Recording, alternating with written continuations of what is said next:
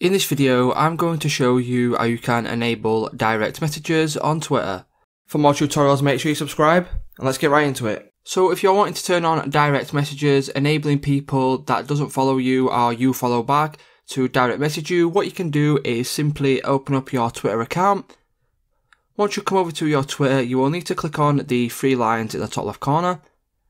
Click on the three lines and then select Settings and Privacy. Once you select Settings and Privacy, as you can see, there is an option there for Privacy and Safety. If you click on Privacy and Safety, you'll get a lot of options here, and one of them being direct messages.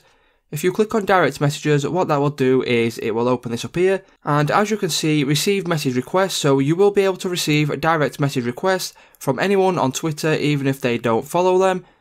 So what you can do is you can check this on, and then that will allow you to receive message requests from people that don't follow you or people that you don't follow back. So that's how you can enable direct messages on Twitter.